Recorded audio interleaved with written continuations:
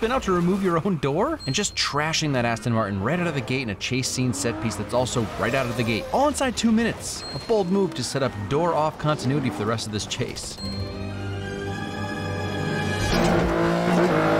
And I'm gonna hit on this a few times, but the sound design in this movie is sublime. The engine sounds from changing gears, totally overpowering everything else to drop us into the chase from afar. Seeing high-performance vehicles getting pushed to the test is always cool. Nobody who actually owns an Aston Martin is gonna rip it through a quarry. So again, a new look at Bond. Filthy car, broken glass, no pristine highway, it's dirt and gravel.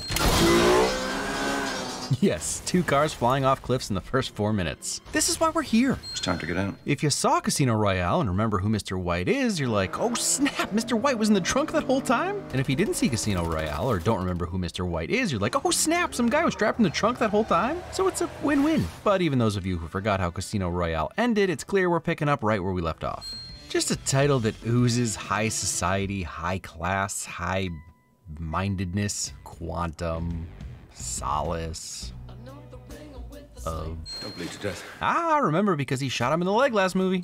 Damn! Judi Dench always looks incredible. You look like hell. When's the last time you slept? More M burns. Which is why I did a DNA check on a lock of his hair found in Vesper's apartment. A lock of his hair. I wouldn't have thought Vesper the sentimental type. We never really know anyone, do we? And now M's dropping life lessons? But also, we're exposing Bond's true feelings here and how it's just easier for him to believe Vesper didn't love anyone. He's not important. And neither was she. Yeah, okay, Bondy baby. You didn't legit retire for her. We definitely didn't see through it last movie.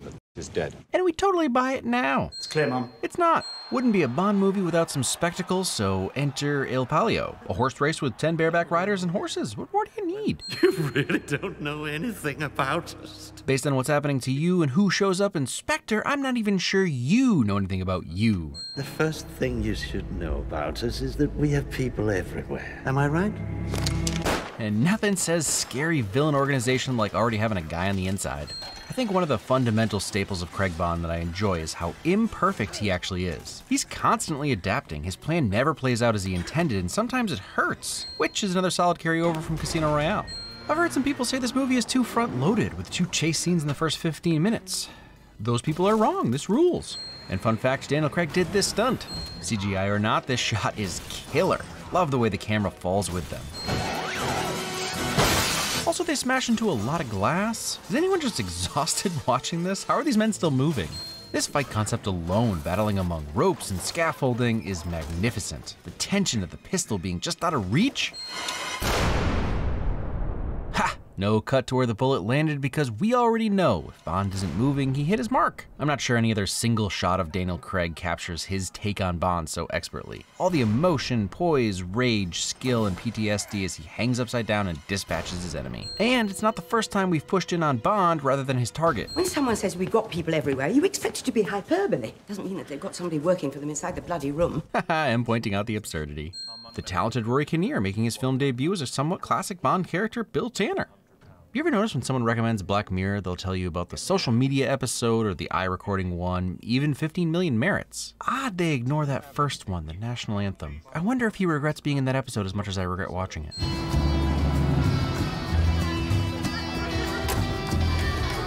Ooh, hear the Bond theme on the distorted guitar?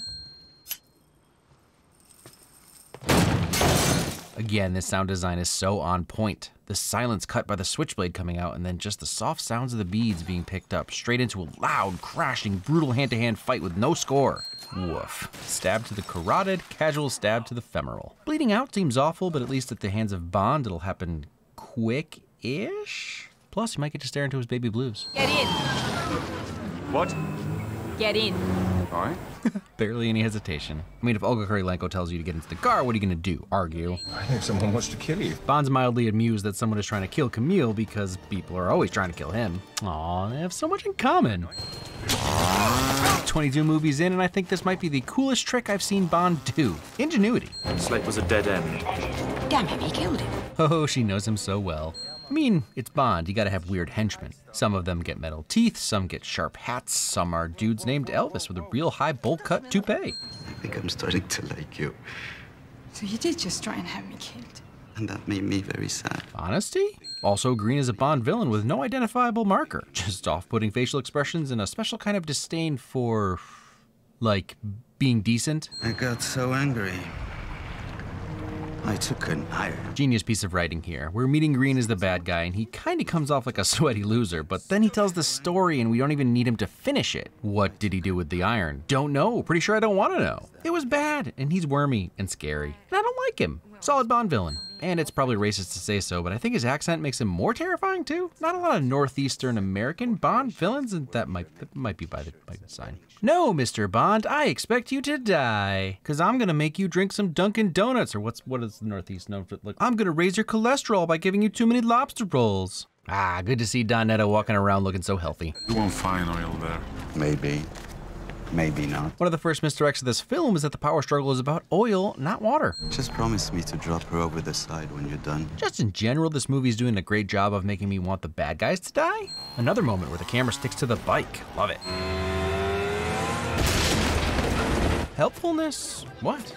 He saved her from being a cold-blooded murderer. So director Mark Forrester made sure to have 4 big action sequences, each representing one of the 4 elements: earth with the quarry scene, water with this boat scene, and later air for the airplane scene, and fire for the hotel on fire scene. Sadly, he didn't include a heart action sequence, so Captain Planet was never summoned. Boatsplosion! Are we sure Bond isn't the villain here? He stole some poor person's Bronco, he rode his bike onto these guys' boats, and he didn't really respect the no-wake zone at the slip. All Green did was something with an iron. I'm not dwelling on the past. I don't think you should either. You killed him. That delivery says it all. License to kill doesn't mean a requirement to kill, James. Green's been doing a lot of philanthropic work buying up large tracts of land for ecological preserves. Tracts of land, you say? Are they huge tracts of land? New government gives America the least standing oil found. CIA, oil, what? Let's keep it real here, movie. David Harbour doesn't even care. I know you'd have expected that last week, but last week everything he did was likable. This is not. You don't need another Marxist giving national resources to the people, do you? And speaking of last week, I think that's exactly what the Red Guardian needs. Might want to peep them nucktats. This is such a wonderfully awkward moment. It really is impressive how some actors can turn a lack of understanding of social cues into villainy. I love that one of James Bond's greatest spy skills is just walking confidently into places he doesn't belong. Ah, cool, an earpiece. Wait, what letter is that? Oh no. Oh, Quantum. It's for Quantum. We're good. You can hear all the nitpickers going, what? Plot hole. How did Bond get a bag? Oh, never mind. I don't know a whole lot about opera, but based on the giant mechanical moving eye, this interpretation of Puccini's Tosca seems pretty tight. But when they find out that they've been duped, I'm working on that. Ain't nobody should trust you, Dyatlov. This is the world's most precious resource. We need to control as much of it as we can. If you know anything about natural resources, the reveal that it's water and not oil would be spoiled. Luckily, it wasn't spoiled for me, as I get my news from Highlights magazine. But let me tell you, I almost always sometimes find some of the hidden images. I really think you people should find a better place to meet. Where do you think you're going? Mr. White showing he knows how to villain better than the rest of these suckers. well, Tosca isn't for everyone. Solid stare down and dialogue-free exchange. I can't say if Green is terrified or furious, and that works to his advantage. You know, I want to read into why they picked Tosca as the opera, but I think this is pretty much it. There's a motif in this movie that lends itself to a problem I know some had. The quick cuts, but often the quick cuts are cutting back and forth from the Bond action to the setting and location action. And again, the sound design here. The opera music from The Death of Scarpia at high volume while the screaming, gunshots, and chaos of reality fade in and out, going back and forth from being right up front to sounding almost underwater. Drop it. Could you do me a favor? You're gonna get a phone call in a minute. Would you mind telling them I'm headed for Cairo? I'd be happy to. Thank you. Confidently walking into places he doesn't belong is obviously second to batting his baby blues and getting people to say anything he wants. Suo uomo mi ha fatto imprigionare e poi mi ha fatto anche torturare. Tu adesso che fai? Gli servi del vino? È un vino qualsiasi.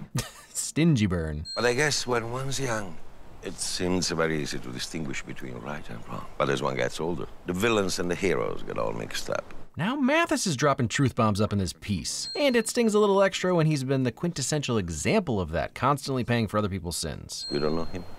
Should I? I suppose not. You haven't been keeping secrets as long as I have. That's just a solid line. No matter how veteran Bond is, there's always someone more experienced. May I fix you a drink, sir? What are you drinking? I don't know. What am I drinking?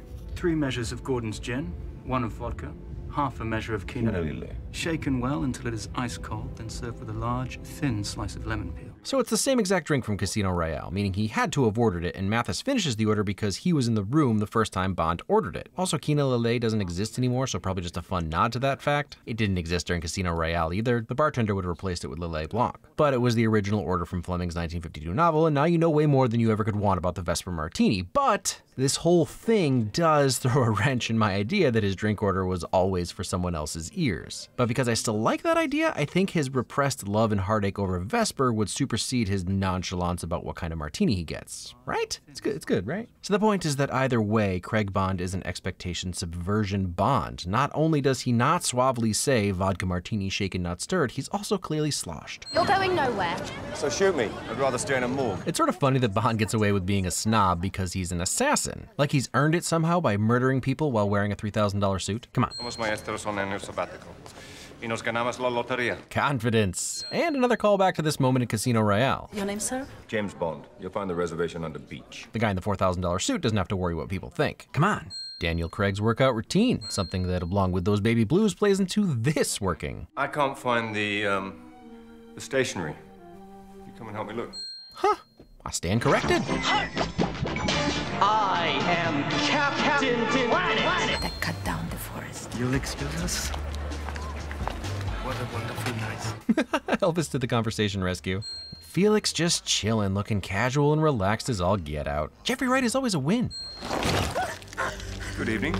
And now Elvis is drinking a pina colada? This guy is my kind of henchman. I'm sorry, Mr. Green, but we have to go. Please, my friends call me Dominique. I'm sure they do. Ooh, Bond with the sass. That's Bond for I'm not your friend, buddy. How much do you know about Bond, Camille? Everything he touches seems to wither and die. I mean, he's not wrong. But that's green for I'm not your buddy, guy. Oh my gosh!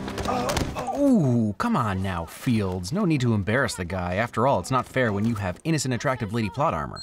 He's wearing sunglasses at night and pulls the gun before the trunk is even fully open to see the corpse. I guess I appreciate that he's not even pretending to not be a dirty cop. She gave everything for you. Forgive her. Forgive yourself. Love that Bond stays with Mathis and love what Mathis says to Bond. It's a sentimental move that once again shows us Craig Bond has a hard time separating his emotions from his job because he's not the sexy murder robot we've assumed Bond should be. He's actually human. Buenos días. ¿Qué es lo que quiere? Shady Bolivian pilots don't even care if your $5,000 suit is covered in blood. Come on. Never gonna complain about a fun plane chase and dogfight. One-sided dogfight? What's it called when only one of the planes has weapons? Trick question! Bond always has a weapon. Also, plane explosion!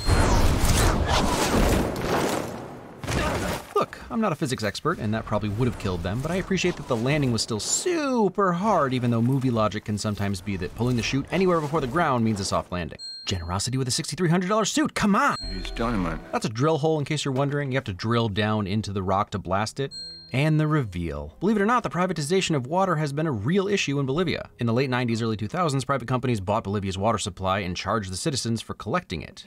Even the Rain. In fact, there was an award-winning movie about it called Even the Rain. I hope you can trust these men. Ooh, Bond burn. When you can't tell your friends from your enemies, it's time to go. This back and forth is yet another example of why Dame Judi Dench staying on from the Brosnan Bond years is such a great call. Acting has never been the draw for the Bond films, but she always brings the goods. Dame Judi Dench is always a win. Should we talk about how the Bond films treat women?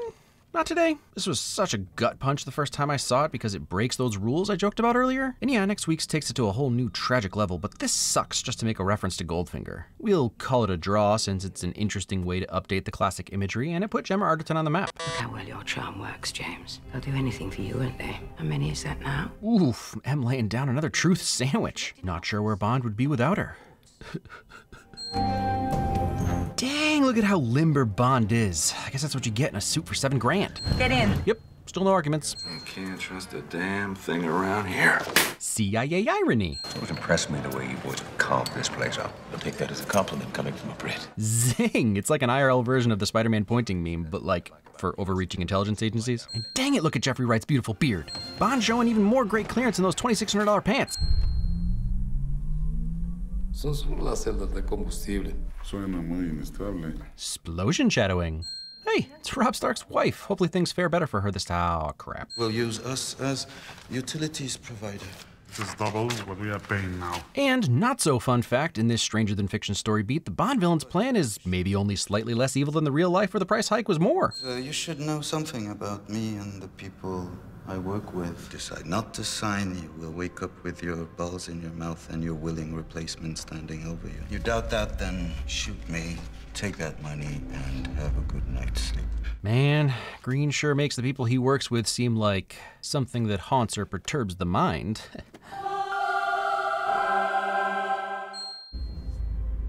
Hardcore parkour! You and I had a mutual friend! Now that's a Bond entrance. Looks awesome, gets an equip, kills a guy immediately. Well, even henchmen I love have to die at some point. Wait, did it blow his clothes off? Oh, I totally blew his clothes off. Building explosion!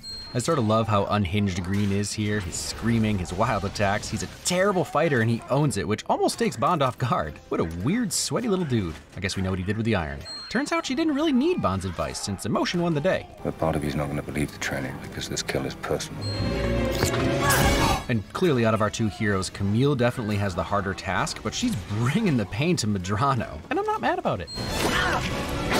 A brutal, but actually super common injury with axes, so also realism. Sounds like you just lost another one! Big character development for Bond here. He thinks Camille might be dead, but instead of letting his rage take over, he pulls him up by his hair, but he does his job for the moment. Yeah, I'd imagine if your family died in a fire, being stuck in one as an adult would be pretty traumatic. Take a deep breath. Make it count. Sure, he's ripped, he's cool, and he's handsome, but Daniel Craig's acting is why he's the best Bond. The moment of realization that he and Camille are going to die, and he's not going to let her die by her worst fear is just... He doesn't even say anything, just top-notch face acting. Where are you going? You're only going a short distance. Walk or ride a bike. Oh, my bad. He was just listening to Mati and Captain Planet. The power is yours! I bet you make it 20 miles before you consider drinking that. Brutal. But I mean, it does look refreshing. It's weird marketing. Comeuppance for the water stealing guy, though. I don't think the dead care about vengeance. And now Bond coming in with the life lessons. Sure, they kiss, but Camille is such a different Bond girl. There was never really any sexual tension between them. What united them was their need for vengeance. I love that it's not forced. But your prison is in there. And letting his PPK into the light. A shot reminiscent of how we were introduced to Bond. Good bookend scene. I assume you have no regrets. I don't. What about you? Of course not. That would be unprofessional. Seriously, just tattoo that on my chest next to Dame Judi Dench's face. Congratulations, you were right. About what? About Vesper. Another way in which Craig Bond is a little different. He admits he was wrong. And in doing so, he, wait for it, finds a Quantum of Solace. That's right, folks. This movie wasn't about some organization. It was Bond finding a discrete amount of comfort that Vesper really did love him and traded her life for his. A very different ending from this one. He's dead. I need you back. I never left. And just a solid way to end these two films. Bond didn't kill Yusuf because he's chosen to put his job above his feelings. And it really means he's emotionally shutting himself down to an almost certainly unhealthy degree that I'm sure will never be an issue in the future. I think the thing I enjoy most about Quantum of Solace is actually something that may have only happened because of the writer's strike. It doesn't pretend like Casino Royale didn't happen. With a few minor exceptions, that's the usual formula for Bond, and while it's generally fine, it also lowers the stakes. At this point, we're so used to the interconnectedness of the MCU, starting this movie a few minutes after Casino Royale feels right. And look, as much as Dan Harmon and Justin Roiland hate to make canon material, it's always my favorite stuff. Self-contained stories can be fun, but I want to see Rick deal with the consequences of his actions occasionally. For all I know, Pierce Brosnan could be playing an entirely new James Bond in every one of his films. Okay, maybe that's a bit of an exaggeration. But Craig Bond has a measurable change over the course of even these two movies. You can chalk that up to different writers, but it plays into the idea that Vesper was his one true love, and he will never fully recover from her loss. I mean, he mostly stops smiling in this movie. Dominic Green gets the most hate out of anything else in this movie, and while I totally understand where everyone is coming from, I don't know, he's a change from the norm. And not just in his appearance or abilities, but that he's, like, real? Oddly enough, even more real now than in 2008? Performative environmentalism is like a staple for CEOs and corporations in the 2020s. And the sinister truth that he's actually making things a whole crap ton worse behind the scenes of his fundraiser for pandas or whatever is almost too on the nose. Obviously, the fact they chose a real-life event doesn't hurt. The Bolivian water crisis was serious news at the time, and yet plenty of folks around the world, myself included, had no idea it was happening. But they also didn't go over the top with it and call the film Drought Another Day, or Tomorrow Never Drowns, or Waterworld is Not Enough, or Doctor No, You Can't Have Any Water. They just brought a modern news story, Water Raker, Aquifers Are Forever. I'm sorry. They just brought a modern news story into the plot, and it works. And like I said, the reality of what happened in Bolivia is way more twirly mustache evil villain than what they did in this film. Look it up and prepare to get super bummed. H2O finger. For your drinks only. Okay, I'm done. I love the cast as much as ever. Olga was a really great addition, especially considering that she didn't fall into the typical Bond girl tropes. I enjoyed this movie even more than I remembered, and I never really disliked it that much. It was the completion of Casino Royale while also building up to something much bigger, which I admit is an odd choice for a standalone movie, but it works for me. Next week, Thunder Squall. Octopus Sea. Octo Sea. Just kidding, it's Waterfall. Blonde Bardem.